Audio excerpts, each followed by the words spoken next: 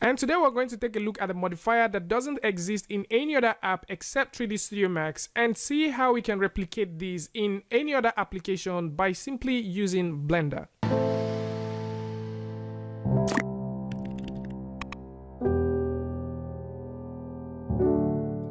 Hey, what's up guys, and welcome back to askNK. So today we're going to take a look at a very simple question which has to do with someone migrating from 3D Studio Max over to Blender, just asking how do you work with the slice tool. I mean, since there's no slice tool available that has to do with how slicing actually works in 3D Studio Max, the question is how do you deal with that?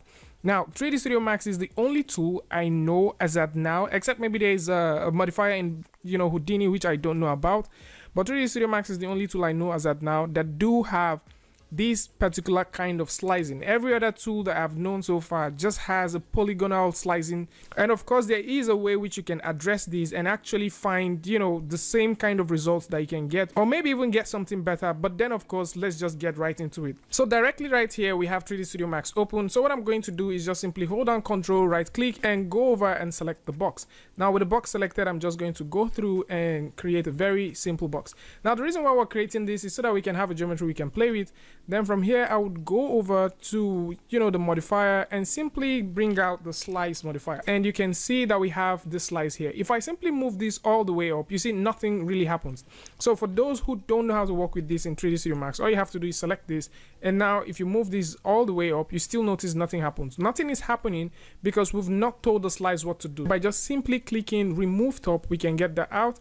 And if I click here and say remove bottom, we can get this out. This right here is how should I put it? This right here is totally different. All right, this makes a lot of sense if you're trying to rapidly create certain things, or if you want to animate some sort of reveal, if you're into motion graphics, or at the same time if you want to use this for some kind of modeling. This makes a lot of sense because right now, by just simply doing this, you can throw in a simple shell. And I guess this is one of the reasons why the question is coming. You can throw in a very simple shell like this and you have yourself something like this. So there is a huge range of things that you can do with this. You can still go ahead and animate this. We can go ahead and animate this and move this all the way to this point. And by just simply going through here, clicking on the slice, we can move this all the way to this point, and there we have it. So you can see we can go through and animate this. So the way you can do this in any other 3D app is by using something called boolean. All right, now it sounded like it was going to be something miraculous, but no. So it's just by simply using boolean. So I'm just going to open up Blender here, and with Blender open, you can notice that we have a simple cube, and I would make another copy. So by simply making another copy, what I can do here is come over to the modify and click here, and you can see how much modifiers we have. Of course, some of these modifiers make so much sense because certain things are baked into certain things. All right, certain things are baked into certain things, unlike 3D Studio Max where we have a whole lot of things exposed and some of them are really not being used. All right, so I'm going to just simply come over here and go over to the boolean section and simply select this and click here. Now by simply doing this, I can now select this and start making a boolean out of this.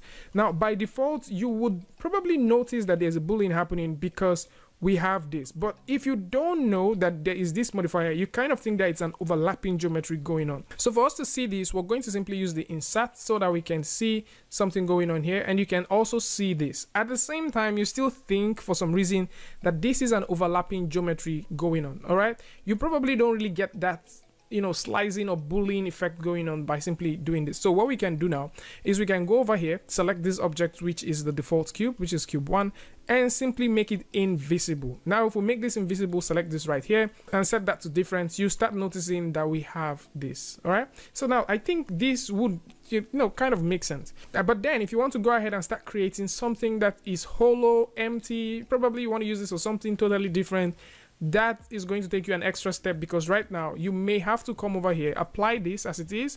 You might have to come over here, apply this, then dive directly into the edit poly, now select 1 or 2, maybe 3, and go through with the simple delete. All right, so with this way you can start creating this, which is an extra step. Of course you can still do a couple of animations using this thing, but I don't really think the animation thingy with this might be as flexible as that of 3D Studio Max, probably depending on your skill set. But then I think the one from 3D Studio Max will definitely get you to where you want to go. Now if you're also considering that, all right, since you can do boolean here, what about doing the same kind of boolean effect directly in 3D Studio Max? The fact that you have your modifiers and you can still interact with your modifiers using the widgets that you have here, contrary to dialing numbers, this is just pretty interesting. It's just really nice, and you can just simply go in there and start dialing things up and down. Just makes a lot of sense. All right, so if you go over to 3D Studio Max and you want to redo this same thing, so I'm just going to come over here and get a brand new scene. All right, so we need a brand new scene right now. I'm just also going to hold down Control, right click, and add a very simple box. I'm just going to drag this box all the way up to this point, and I'm also going to do the same thing here. I'm just going to move this about this point, and by holding down Shift you can make a copy, and I'm also going to state this copy as a copy. All right, and just simply say okay. I'll also come over here just to make sure that everything is how it is. So by simply coming here and moving this to a different point, what you can do, so let's just rotate around. What you can do is you can come over here and go down to this part where you have your compound object. So if you go in here and select this object right now, you can go over to the boolean, and by simply going over to boolean, I can come over and simply select subtract, or let's go with insert, or probably subtract. So I'm going to go through and select subtract. So by simply selecting subtract, I would come over here and click on add operands and simply add this one. Now by simply adding this right now, I can now go through and start moving this. You would probably not see this effect right now, so I'm just going to undo this a little bit more and simply move this right in here, and probably let's just get this about this point. So go back here, you see the right now it's here as a modifier, but funny enough, if you type the word B here, you don't see anything that looks like boolean. All right, if you go through and just keep typing the word B here, you don't see anything that looks like boolean, which I really think that the guys from Autodesk working on 3D Studio Max should do well to add this. I just feel like there's a whole lot of things that needs to be done on this particular tool.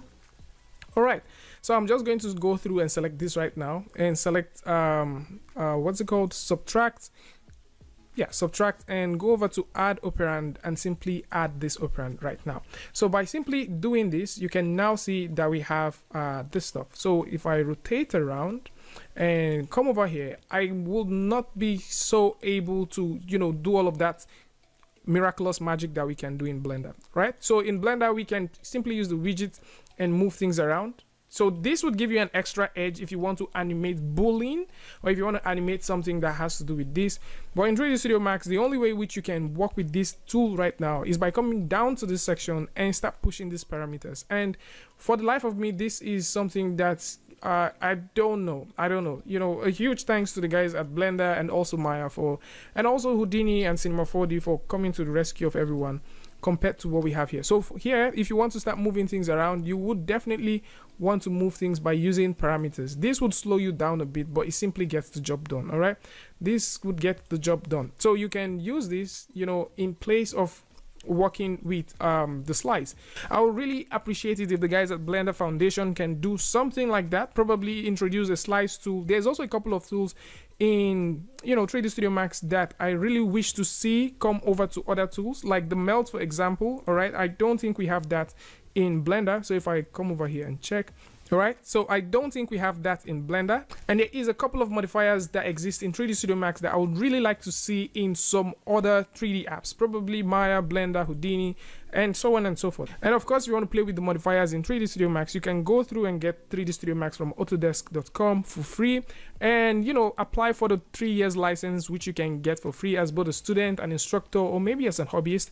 And at the same time, you can also get Blender totally for free. It's always been free, so you can also get Blender and do a bit of compare and contrast. So if there are things that you want to get implemented in the new versions of Blender coming out, I think these are things that you guys can, and I think these are things that the community can actually talk about and see if they can get them implemented in Blender. And this is about it, guys. I would like to know what you guys think about this in the comment section. Of course, the slice tool is an amazing tool, and it wouldn't hurt a bit to see them come over to Blender. And yes, that's about it, guys. I would like to know what you guys think about this in the comment section. And if you like this video, you learned something from this, go ahead and give it a like, and don't forget to share with a friend. And if you're new here, it's going to be amazing if you can hit the subscribe button and also turn on notifications so that you don't miss the next video or the next update. And until I see you guys again with a tutorial update, Free Friday, Tutorial Tuesday, tips and tricks, things like this. Peace.